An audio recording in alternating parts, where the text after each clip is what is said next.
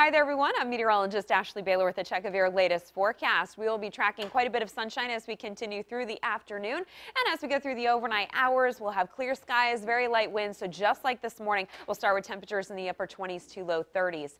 Now, as we go through your Thursday, first part of the day will be nice and bright, but by midday, we'll start to see some high, thin clouds moving in, and the clouds will gradually get thicker through the afternoon into the evening. So by Thursday evening, we're under mostly cloudy skies. Then from Thursday night into Friday, you can see some scattered showers will be rolling across the region, all associated with this sizable storm system that's been marching its way across the U.S. So a lot of people will be affected by the system, but luckily for us, it's only going to be in raindrop form.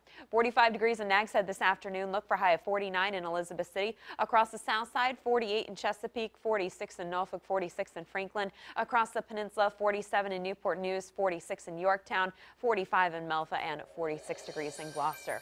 So Friday, a little bit soggy, but also the warmest day of the next 7 with temperatures in the upper 60s. Now we're lucky enough that we'll keep the 60s going through Saturday, and that day will be nice and dry with sun and clouds, but then showers return on Sunday, and that's actually the day our pattern really turns unsettled, and notice temperatures drop off into the upper 40s.